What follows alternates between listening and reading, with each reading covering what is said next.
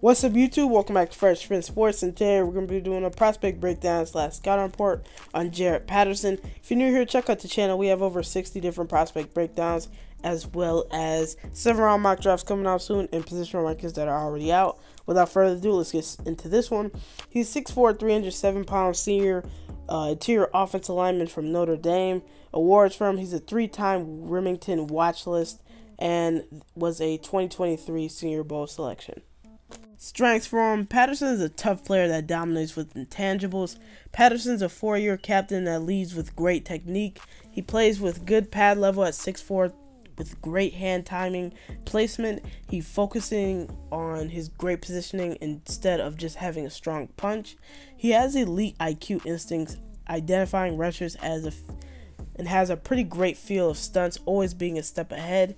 He plays with great toughness to work to finish blocks and take defenders out of the play. Patterson is also physical and plays through the whistle.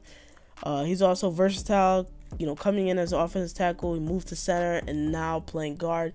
Played well at all three.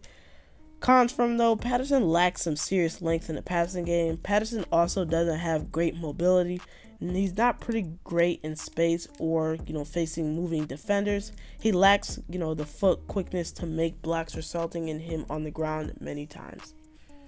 Pro comparison: I'm gonna have to go with Chase Rowler. Same size, versatile, intangible lineman with great toughness.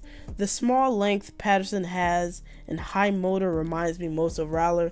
Rowler's a 6-rounder. He only had 19 reps at the combine and ran a 5.54 combine with only 32-inch arms. That pretty much didn't let team see his full potential. He overall was a big steal. You can see he dominated the next level, but man, he had one of the worst combines I've ever seen from an interior lineman. So Patterson's definitely gonna have to show out at the combine if he wants to be able to be drafted a little higher. But overall, the intangible got Rowler to have a great career, so I can see the same with Patterson. I have to go with the Bills. Bills like versatile, smart linemen like Patterson.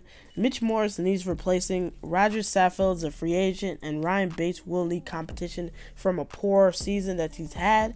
Many linemen will be drafted to fill needs for the interior for them, so he won't definitely be the only interior drafted. But Patterson can come in and compete early to start.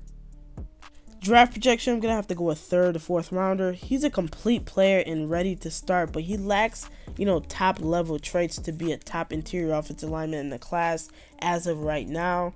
If he has a bad combine like Rowler, he could be, out of a day 2 pick and possibly a late day 3 even. Right now he's my 5th interior offensive lineman, but there's been a lot of guys that's come up recently, so we'll have to see where that goes. Overall, I like him at center, but teams are gonna like to see his versatility, and we'll use that as a way to draft him. But I think he's one of the only guys that I've seen in this class that really just relates on his intangible traits to dominate. I want to see how far it takes him at the next level, if he's able to compete, or if those physical traits and athletic traits that he severely lacked will be the death of him. If that's all, thank you guys for watching. Check out the channel for a lot more content. Comment down below videos you might want to see. If that's all, thank you guys for watching, and peace.